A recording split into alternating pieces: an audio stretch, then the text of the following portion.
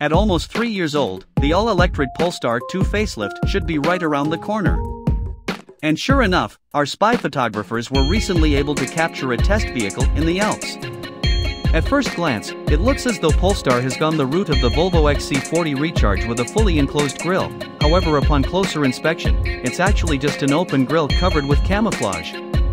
This is further evidenced by the fact that the grille strakes, which can be seen poking out the bottom, are actually a slightly different design than what currently adorns the front of the car.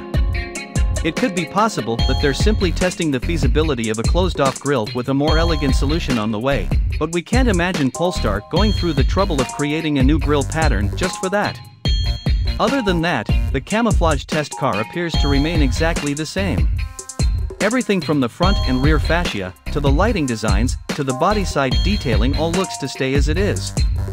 Our spy photographers were also able to get a glimpse of the interior, and it too remains unchanged from the current model. Only the wheels, which are one of the few other camouflaged elements of the car, appear to be new. Rather than the 4-spoke design of before, there now appears to be a new 5-spoke one. We still don't know if Polestar will change any parts under the skin, but we won't be surprised if they do either.